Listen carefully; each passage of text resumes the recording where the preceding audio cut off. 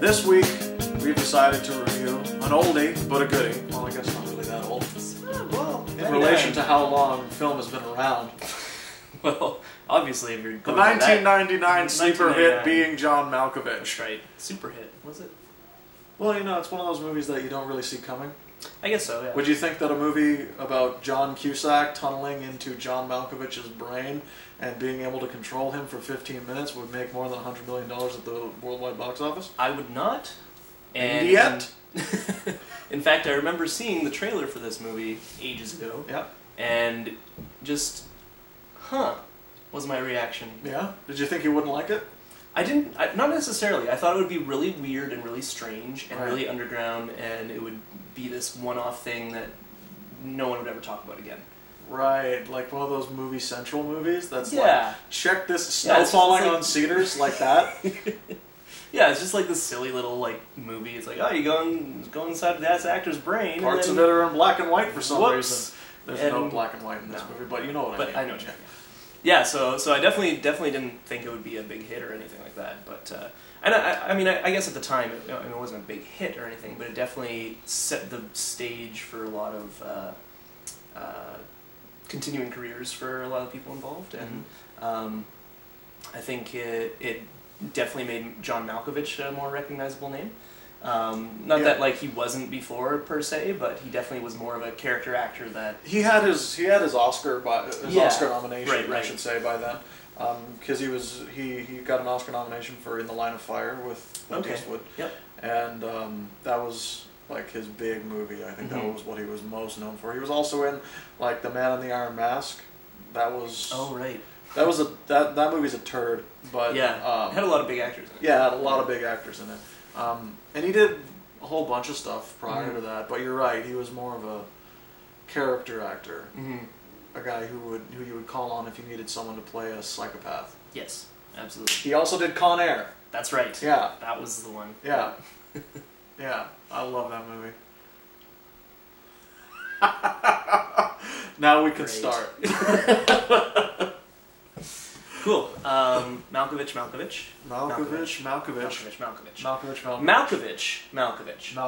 The bit is over. The bit's done. We could have kept going. It died. We could have got some more nuances from it. No. Yeah, I know. You kill all my dreams. Before we get into like the plot and the groundwork of this whole movie, I would like to say tomorrow, as of the filming of this episode, is the Canada-United States game. That's right. In the Sochi Olympics. Now, I don't know if you're a betting man. Not often, but go on. But if Canada doesn't win tomorrow, I am willing to seed something embarrassing that you can have me do on the show. Oh, good. If you will be willing to seed that if they do win. If they do win. Yeah. But I don't want... I want Canada to win. It's fun having something else, though, going on. But I also don't get to watch it live, so it's like not as... You can say no, and I'll just cut this whole thing out. I feel like you should do that bet with someone else, perhaps. No one would take it. The people who I would do it with are people who like hockey, right? Who follow hockey, who adore hockey, and they would never bet against Canada. Right. You, on the other hand... Well, I still wouldn't. Think hockey is played on, like, court? I know there's a lot of... And goals are touchdowns to you? No, I believe they're called nets. You think the Vancouver Canucks are called the Van Chucks? And you think a team is called the Squadron? Well, so I mean... I'm just saying... You can call them whatever you want. I don't think there's any rules. I'm just saying if you want to... Just to make it a little bit more interesting for you. But it won't be... The problem is, I would definitely take it if I could watch the game live. If I'm not watching it live, it's not really interesting. It's just like, I'll find out later, oh, I lost, or oh, I won. Right. You know, it's not exciting if you can't actually witness it happening. Right, but you work in like a... No, I'm doing my stage management thing. Oh, you're doing stage management. Yeah, if I was at work tomorrow, then I could watch it live at work.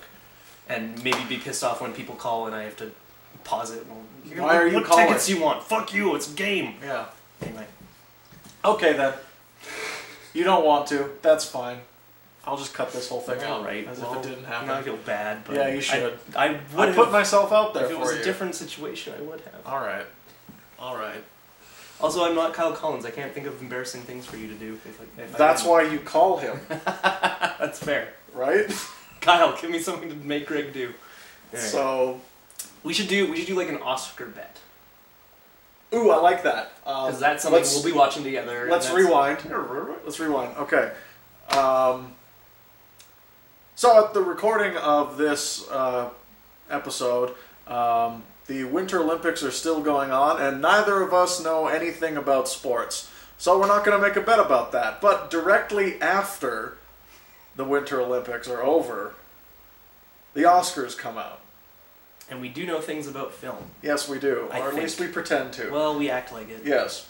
Because we know things about... There's no DVDs in here. No. This is all prop. Yeah, this is actually it's a facade. Yes. It's actually just 1,700 copies of Armageddon. It's my favorite film. I want a lot of copies of it.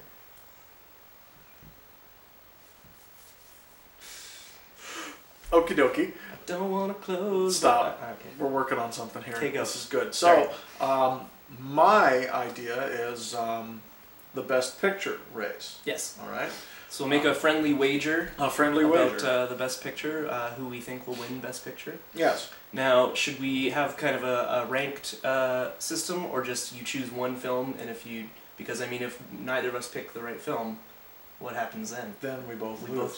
Both have to do our we both lose things.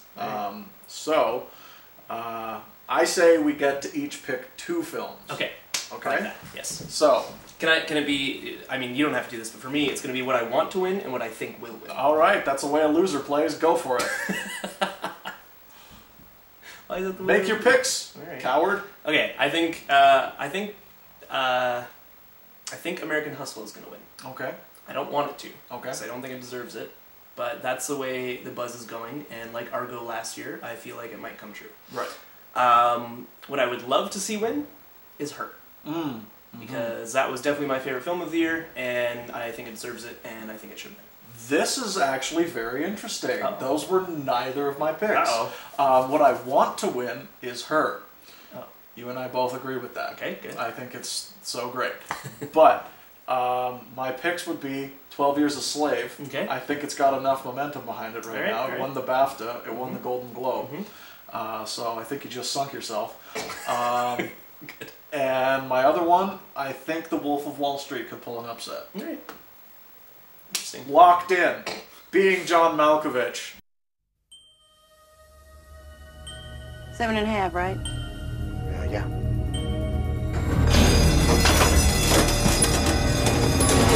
Thank you. Welcome to the 7.5 floor of the Merton Plummer Building. My name is Craig Schwartz, and I have an interview with Dr. Lester. Please have a seat, Mr. Juarez. My name is Schwartz. My name is Schwartz. Which of these 2 letters comes first, this one or this one? The symbol on the left is not a letter, sir?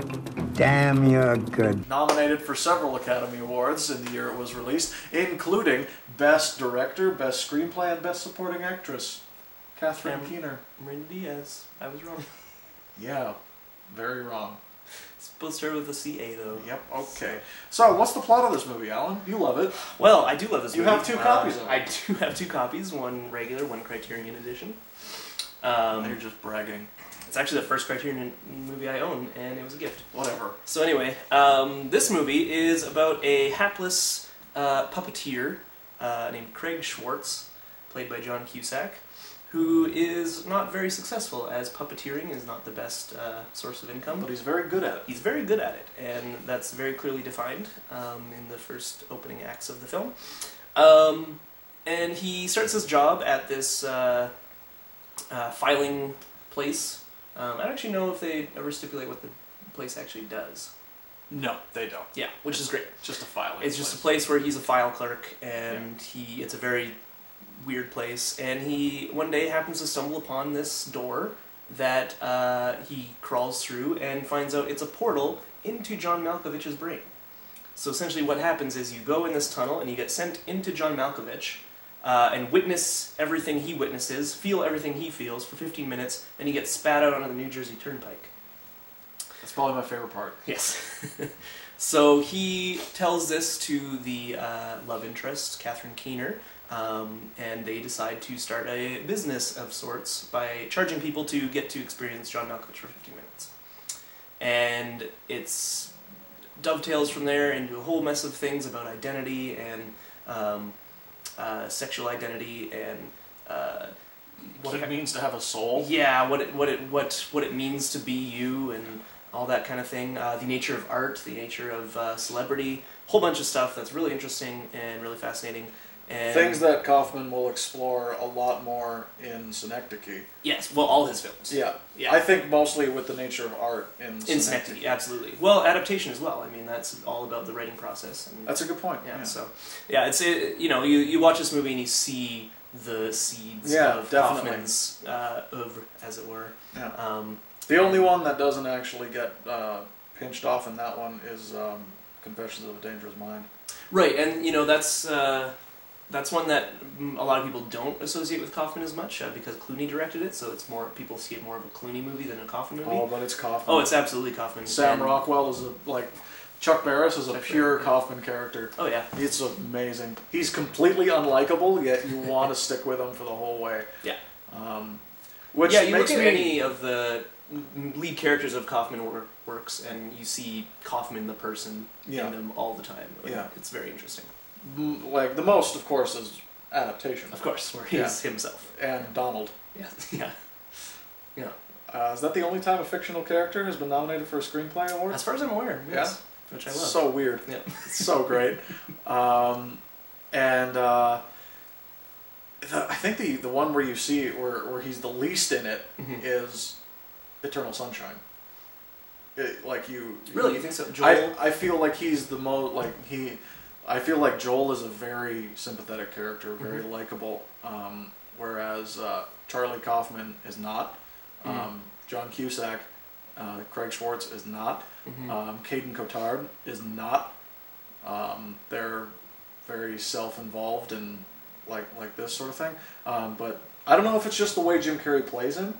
Yeah, maybe. I mean, and maybe just because I have really delved into Charlie Kaufman's psyche as much as I can, not knowing him at all. You've watched Eternal Sunshine more than anyone I know. Yeah, I think that there's a lot of Kaufman in there, but Eternal Sunshine specifically, whereas adaptation, Being John Malkovich, and obviously Synecdoche are really about work and art.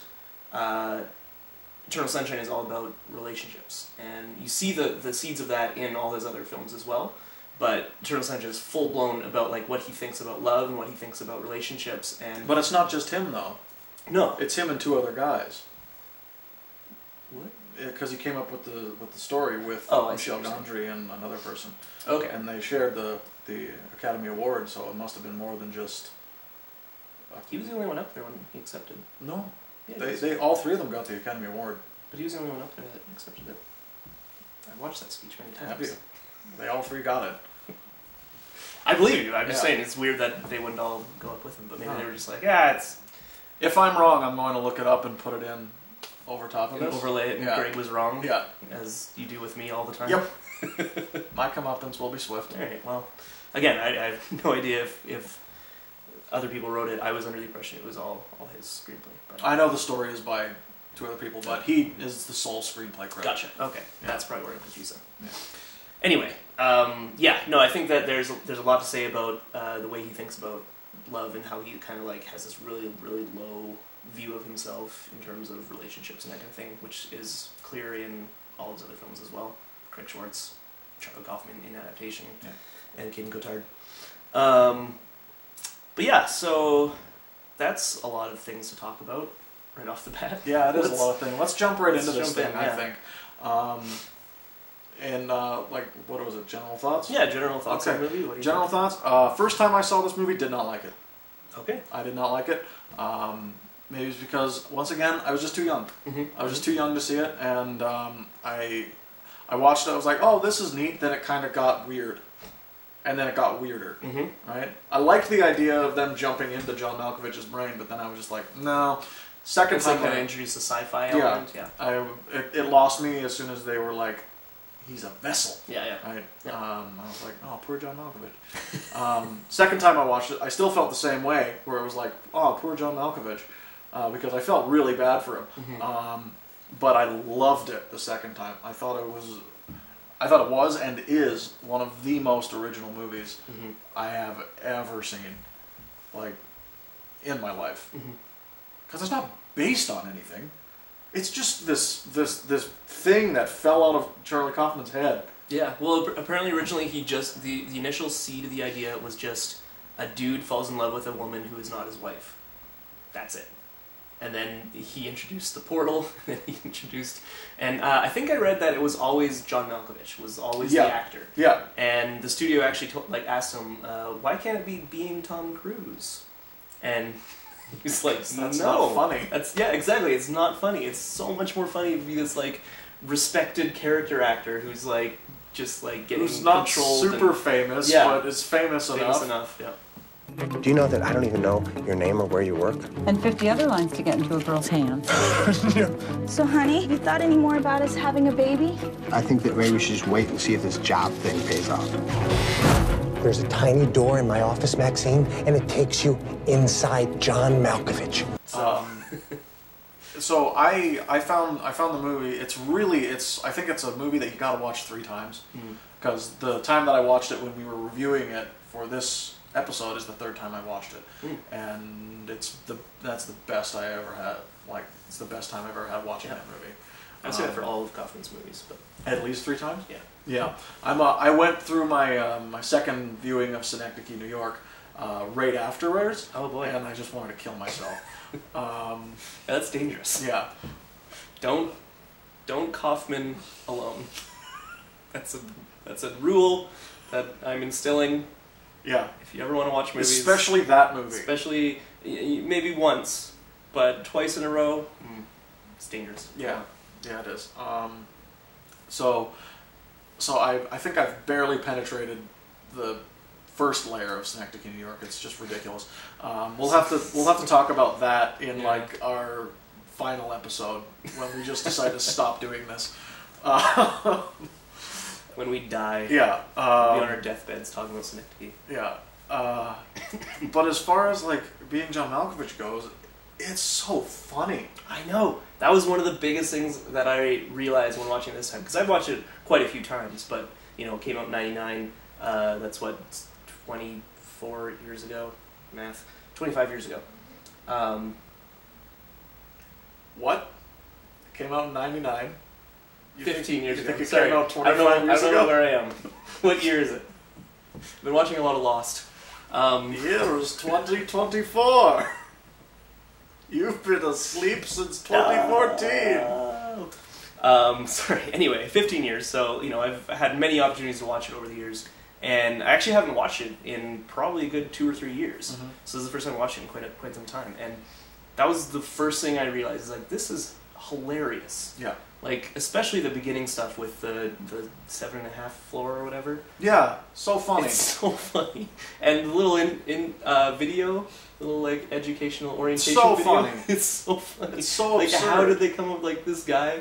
They have like, and this like lady comes in and she's like, I'm not a child, but a regular adult female or something. I can't remember her words, but it's so funny. It's really funny. Yeah. And yeah, I'm gonna make you my wife.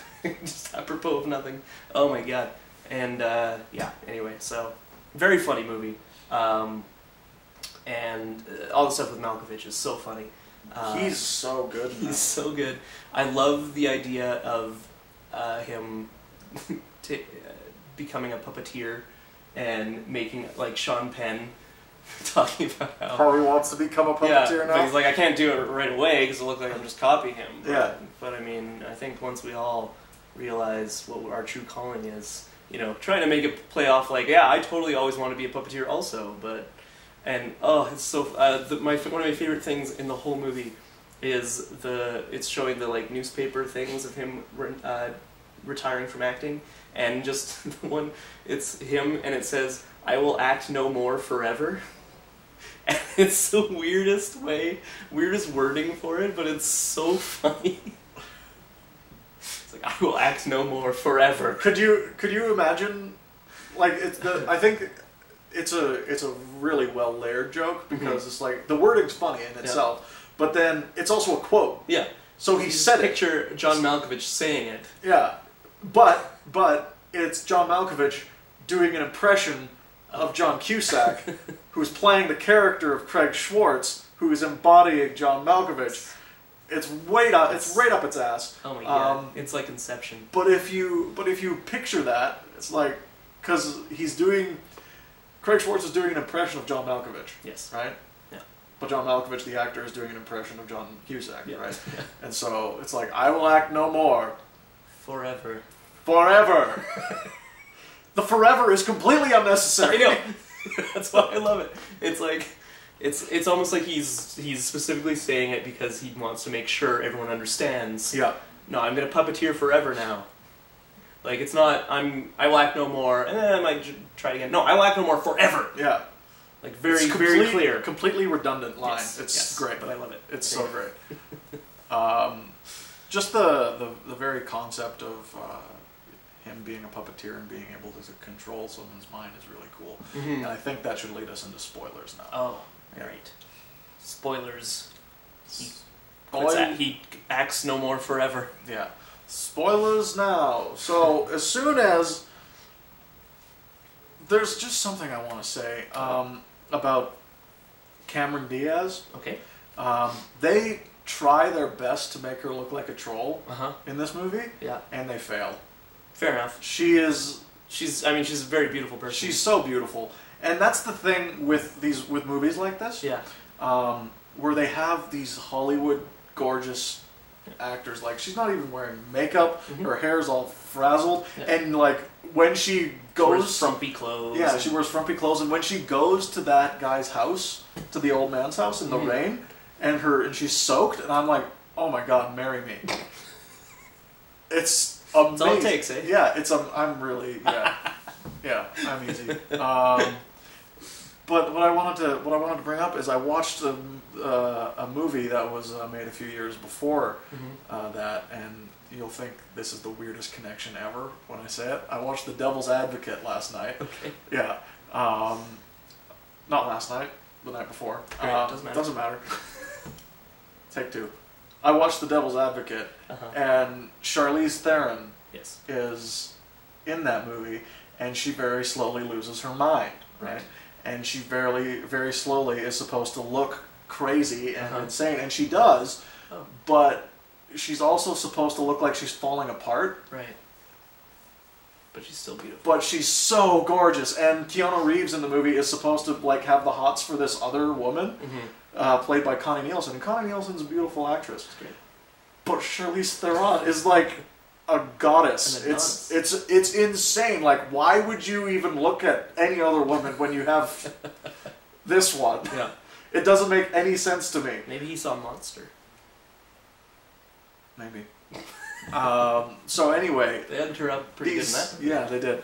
Yeah. So anyway, these Hollywood beauties that they, I'm just trying to say, it's a tough thing. It's a really tough thing to do. Yeah.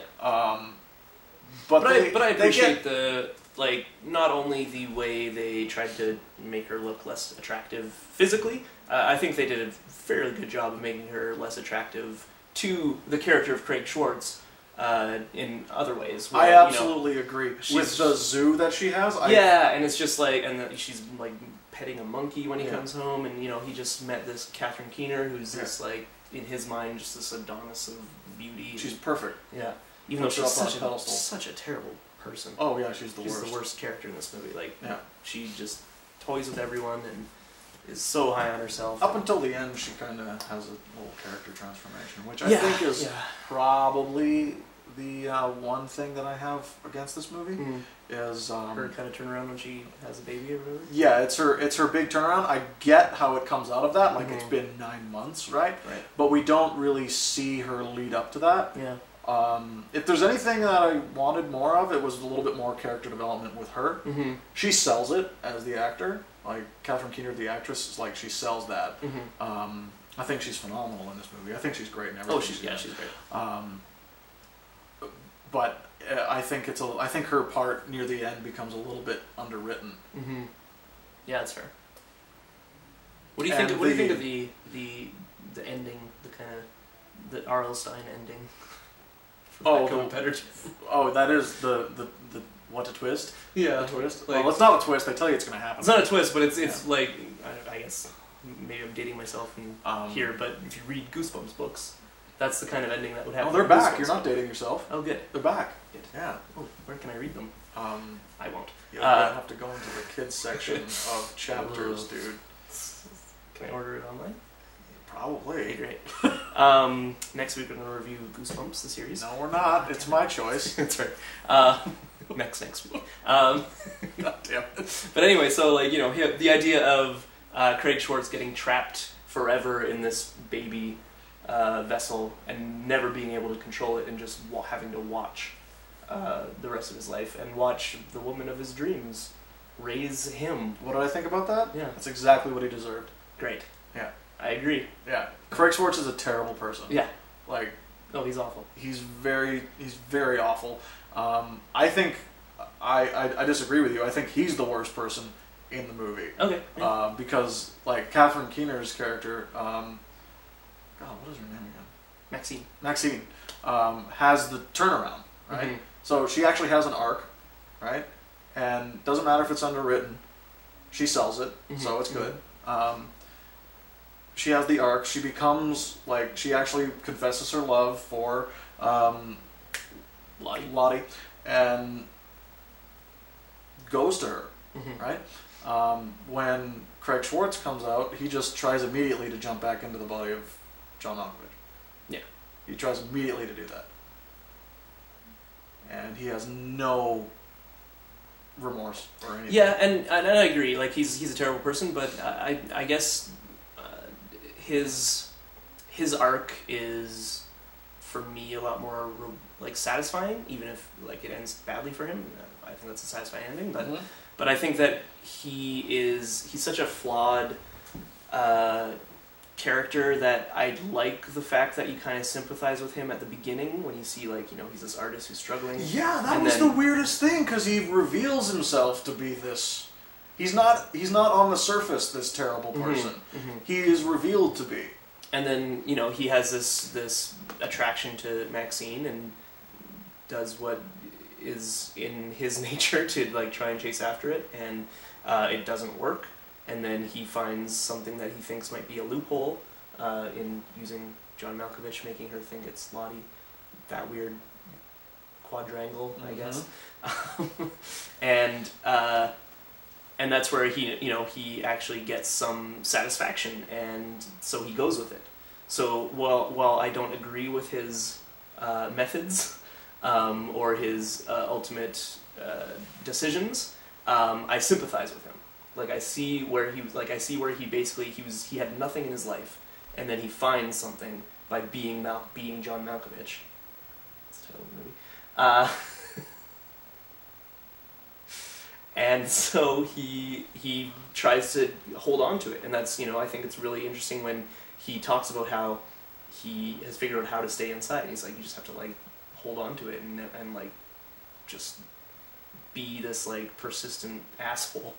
And he does it, and then, you know, gets to do his art for millions, and, you know, using this other person's fame, and it's really interesting, really fascinating concept. And because of that, I don't detest him. I just kind of detest the things he does, if that makes sense. It does. Whereas with Catherine Keener, all I see her do is, like, she's fine. Her life is fine. She doesn't have any like issues in her life that we know of. I mean, who knows? But she just toys with Craig. She knows he's attracted to her, and she just like fucks around with him. And the same thing with Lottie too. Like, once Lottie reveals her love to her, and she's like, "Oh yeah, me too," but only in Malkovich. And it's this weird.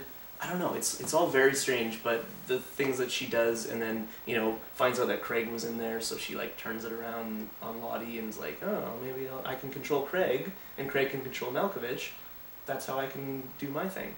And yeah, it's not until she gets pregnant and kind of has her very brief turnaround that she becomes more. Alcoholics refer to it as a moment of clarity. Do they? Something you want to tell me, Greg? It's a Pulp Fiction line, man. I don't know movies. Samuel L. Jackson says it. I don't know movies. Come on. Jesus Christ. What are we doing? Whatever. All right. Anyway. Okay. Anyway. That was my ramble about sympathizing with the characters. Okay. Okay. Great. Now what? I don't know if I want to really get into what it means to have a soul, because I don't have that much hard drive space on my camera. Yes. So save that for the special features. Yeah. Suffice to say, this movie doesn't answer that question. No. But it poses one. Yes. Also has a great Charlie Sheen cameo. It does. Yeah. There's no such thing as a hole into somebody's brain. Yes, there is. You see the world through John Malkovich's eyes, Yes! and then after about 15 minutes, That's not me. I didn't say that. you're spit out into a ditch on the side of the New Jersey Turnpike. It was amazing. Where the hell are we? We're Malkovich's subconscious. Do you think that it's kind of weird that John Malkovich has a portal? I mean, do you think that it might have some sort of significance? What is going on? Huh? I discovered that portal. It's my head! Standout scenes. Alan, what's your standout scene? Well, I think, and I avoided talking about this because I think it's the best place to talk about it, but the scene where Malkovich enters his own portal is absolutely my standout scene, because it's hilarious, and it's such a Kaufman written scene. Yeah. And I absolutely adore it. I think it's so funny, and John Malkovich, I just picture the actor John Malkovich doing all of these parts whatever week they shot this scene, you know, like, okay, now you're going to get into a lounge singer's dress, and you're going to sing the piano, and you're going to sing Malkovich, and it's just, it's so absurd and so ridiculous, and the real quote-unquote Malkovich, who's like sitting there, and then he's Malkovich! Like, all he can say is Malkovich, and he shouts it, and it's so, he sells it so well, and I adore it, and then, the subsequent getting released, and then yelling at him, it's my head, it's my head. Like, I think that's a really great scene as well, and so that whole kind of process of him discovering what they're doing, forcing his way into his own portal, even the discussion beforehand where he's saying, I want to do it, and Craig says, I think it'll pale in comparison to the real thing. I think that's a really interesting concept, and yeah, I just love that whole sequence. I have seen something that no man should ever see. I love that line. It's great. Most people think it's a pleasant experience. I also really, really like the fact that it's revisited in adaptation. That's right. Yeah, at the very beginning of adaptation, it's Charlie Kaufman on set of being John Malkovich. Yeah. That's the scene they're filming. It's so great. My standout scene is literally the moment after that, when John Malkovich is walking down the side of the road on the New Jersey Turnpike, and someone says, "Think fast, Malkovich." Hey, Malkovich, think fast. Throws a can at him. Whips a beer can at him. And his scream. Ow! It's just like... Fuck! It's so real because it wasn't scripted, and it was just some extra being a dick. And Spike Jonze loved it, so he kept it. And they had to pay that guy. Yeah. They had to pay that guy so much more money. And they had to get him in to ADR it. And credit him in the movie. Oh man, that just goes to show you, throw things at celebrities. You'll get in the movies. Yeah, absolutely. I adore that scene. Yeah. Because A, I love the story behind it. And B, I love the choice that Spike Jonze made to leave it in. And C, I love John Malkovich's performance in it. He's still in character in the moment. Yeah. Because he gets hit. It's like, fuck. And you can just tell, like, and it's the same feeling that has carried over from the scene before. Yeah. Right? It's just this, like, feeling of like sheer frustration. And being... violation. Violated, yeah, that's the word. Yeah, he's completely violated, and it's... he was probably not in character, like, he's probably reacting out of character, but the reaction is... It's so good. Is perfectly... Yeah. You don't see that very often in big movies and like A-list movies. Yeah. And never mind this situation could have turned into a lawsuit, right? Yeah. But out of a movie filled with outstanding writing, wonderful performances, and great scenes, the one that wasn't planned is my favorite. I really like the improv. Yeah. So, what do you think of Dr. Lester? We didn't talk about him at all. Dr. Lester? Yeah. The old guy. Oh, the old guy. Dr. Lester. He annoys me. I love Dr. Lester. He's weird non sequitur talks to Craig at the beginning. Yeah, he's really funny, and I like Kaufman's character of the secretary who can't hear anything. Sorry, not can't hear anything. Misunderstands everything. Yeah. And he thinks he has a speech impediment because of her. Yeah. It's really funny. And Anyway. the fact that he's like 1,000 years old. Yeah. Is funny. Yeah. John Cusack, Cameron Diaz, Catherine Keener, and John Malkovich. Malkovich! Being John Malkovich. Hey, Malkovich, think fast! Yeah, I mean, one of my favorite movies of all time, not only because it's Charlie Kaufman film and pretty much all of them are up there, but yeah, really funny, really interesting concept, really original idea.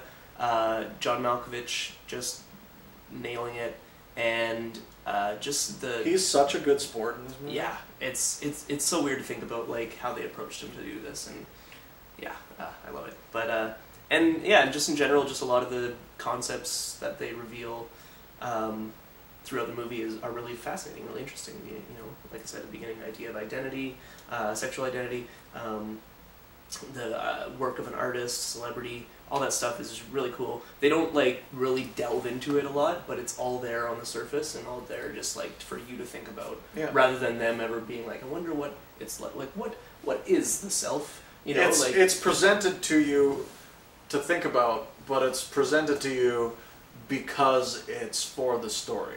Exactly. Nothing is presented, nothing doesn't serve the story. Precisely. In this movie. Yeah. And that is very good writing. Yeah. So yeah, great movie. Watch it if you haven't. Yeah. It's been 25 years, apparently. They're in some sort of time warp or something. Just I'm an idiot. Don't listen I don't to know him. math. I say definitely see it. Definitely buy it if you can. It's on Criterion. Even. It's definitely worth your money. Like there's actually in the Criterion booklet, there's an interview with Spike Jonze. I can't remember the guy who's interviewing him, but it's so funny. It starts out like you think it's a normal interview to start with, and then eventually it's like Spike Jonze, silence, and then the interviewer keeps going, and then Spike Jonze, I don't think I can take any more of this. And then the interviewer keeps going, and Spike Jonze, please stop. It's literally him just like one of the things he says is, you seem to resist any hitting your head on low ceiling jokes throughout the film, but then at an hour 37, you succumb. Why is that? Pressure from the studio? It's just like, it's so funny. You'll have to read it after this, but yeah, worth the Criterion edition just for that little interview. That's funny. Okay. 10 out of 10. That's what I give it. Alan's first 10 out of 10. That's right. Oh, that's great. Pretty much any Kaufman movie will do that, except for a couple. Which one? Guess which ones? Is it the... Human Nature. Yeah, that's the one. Confessions probably wouldn't be a 10 out of 10 for me. What would it be? 9 out of 10. 9 out of 10? Yeah. That's a pretty high rating for that movie.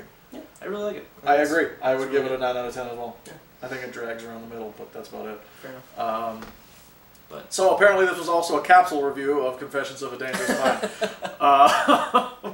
Adaptation, Eternal Sunshine, Synecdoche, all 10 out of 10 for me. Yeah. I don't have a rating for Synecdoche. Nobody does. I can't say anything about it yet. To be fair, like mine's a 10 question mark out of 10. Yeah. Because I will never fully understand that movie, and that's why I love it. Mine is pi out of unknown. The score is Oogie to Boogie. Q to 15. Calvin Ball. That's right. Yeah. Alright, so what are we doing next week, Greg? That's a very good question. Uh-oh. next week I have a special project for you once again. I like changing things up. It's fun. It's fun. It's neat. Next week is going to be a comparison review, and we are going to be comparing and contrasting RoboCop and the RoboCop remake. Somehow I knew this is what it was going to be. Not necessarily a comparison, but the new RoboCop. I had a feeling it's what you were going to pick, because I don't want to see it. What, did you think I was going to pick the Lego movie? No. Fuck no. I thought maybe something else. Something completely out of left field. Like Winter's Tale? No. Not even necessarily a new movie. No, I know, but... The Notebook. No, it's going to be RoboCop, the Paul Verhoeven movie, versus RoboCop. The new one. Cage match. Great. I shall take the position that RoboCop is better, and you shall take the position that RoboCop is better. See you next time.